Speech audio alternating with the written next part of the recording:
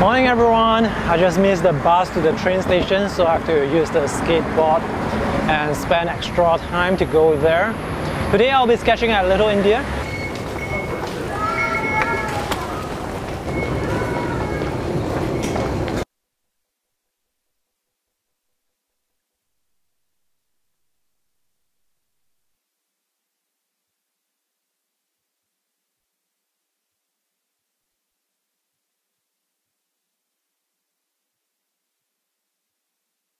Testing 1, 2, 3. Testing 1, 2, 3. Hey everyone, I'm now at Little India. Today I've decided to record outdoors because sometimes it's more fun to sketch outdoors. And the first thing that happened as I sat down is I found out that the battery for my wireless mic, it ran out. So I had to go and buy some replacement batteries. So that's the thing about sketching outdoors, things happen and it's fun that way. So a few days ago I made a video on all the pencils that I have. Today I want to make an outdoor sketch with pencils and watercolor. So let me show you the street that is behind me. This is the scene that I'm going to draw. This is a temple in Little India. The morning sun is about to come out, so later on there are going to be some lovely light and shadows. This is a one-point perspective scene. So I'm going to sketch very fast with my pencil and later on hide under the building over there to paint before the sun gets me. Let me show you the drawing tools that I have brought with me today. So this is my watercolor box. I have a small pen and ink sketchbook, my water mister, and this is a Panorama sketchbook. I think it's made by Snelly. This is the first time I'm using this. My pencil and more pencils. As much as I like to use wooden pencils, the constant need to sharpen them, it's really inconvenient. So today I'll be using my mechanical pencil instead. I'm just going to sketch from in front of this shop here. Hopefully they don't open that early. And this is the time-lapse version of the sketch. So using a mechanical pencil is definitely more convenient when sketching on this paper. This paper is cold pressed paper, so it's a bit rough. If I were to use the wooden pencil, I would need to sharpen the pencil every other minute. And also I won't be able to get sharp lines like this. I won't be able to get thin lines like this. Wooden pencils are best used for shading, and they are best used for smoother or fine-grained paper.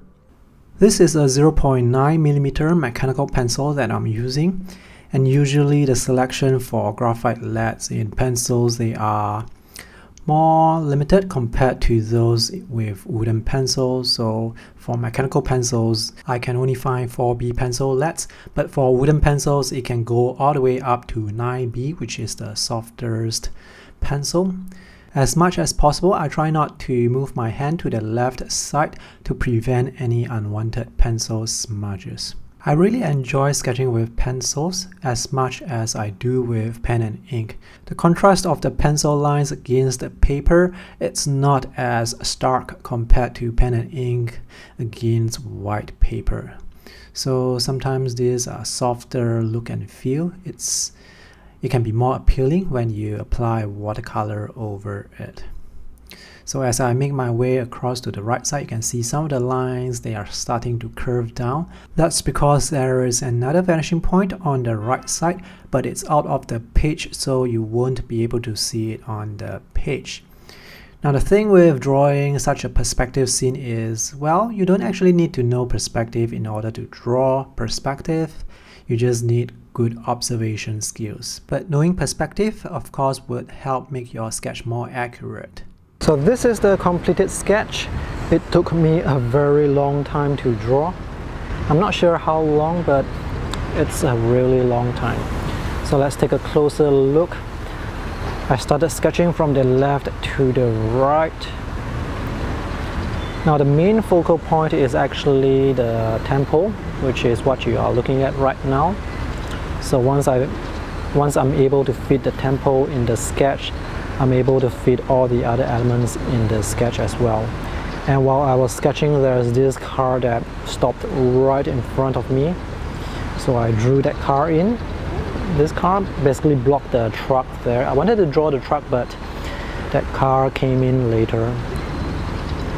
But thankfully I'm drawing at a height where I can see the shop houses that are behind. Here's a closer look at the details before I add watercolor.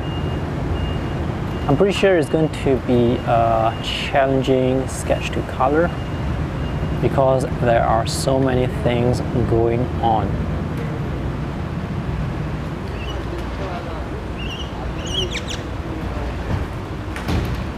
That's the truck and the driver.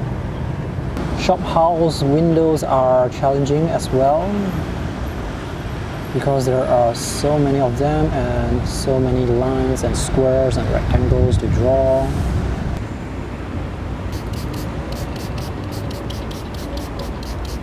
Alright, I'm going to paint this now. I actually have the intention of painting this at home, but it's more fun and challenging to paint on location. So I'm going to start by wetting the paper first. I'm not sure if this is 100% cotton paper. I do hope it is because if it's not, you're not going to be able to get those very beautiful color blends, those soft transition. I think this is probably cotton paper. Alright, basically what I want to do is to put some cerulean blue in the sky. There are some dark clouds here. So this is burnt sienna with cerulean blue.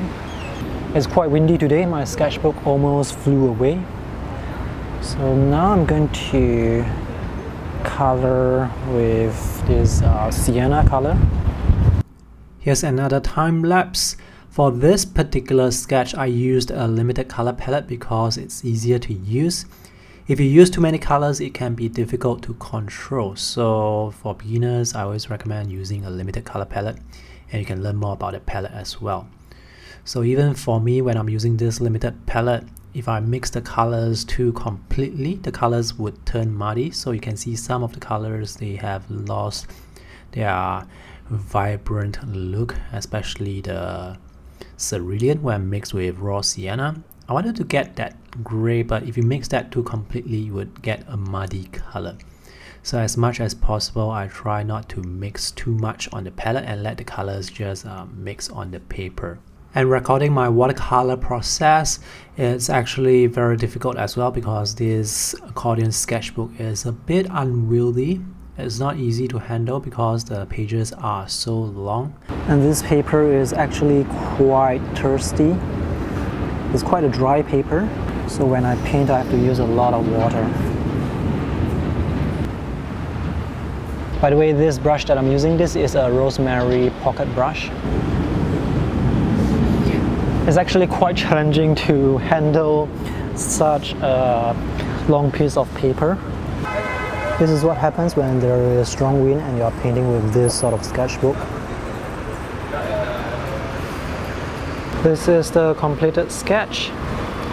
I probably took around 2.5 hours to 3 hours to draw and paint this. It's really fun to draw with pencil. The look and feel is very different from pen and ink. There's sort of like a more sketchy feel to it. And as expected, painting such a large piece with watercolor, it's really challenging. I had more energy earlier on in the day, so I was able to draw more details on the left side of the sketch where I started. Those people walking are barely recognizable now. At least the cars that are parked along the streets, they are still recognizable. This Panorama accordion sketchbook that I have, the paper quality, it's really good. I think it's a Sennelier accordion sketchbook. I'll confirm that in the video description below. I still have the other side that has yet to be filled up, so I'm going to use it with pen and ink before I give you a proper review of this sketchbook. But so far, I'm really loving it because it's really nice to paint with and it's really nice to draw on as well. And now I'm heading off to lunch before I go home for a shower and go to the office. Oh, there are some pretty beautiful bikes here. Maybe I'll come back here to draw some other day. Thank you all for watching. Let me know in the comment section whether you like to draw with pencil or not. See you guys in the next video. Bye!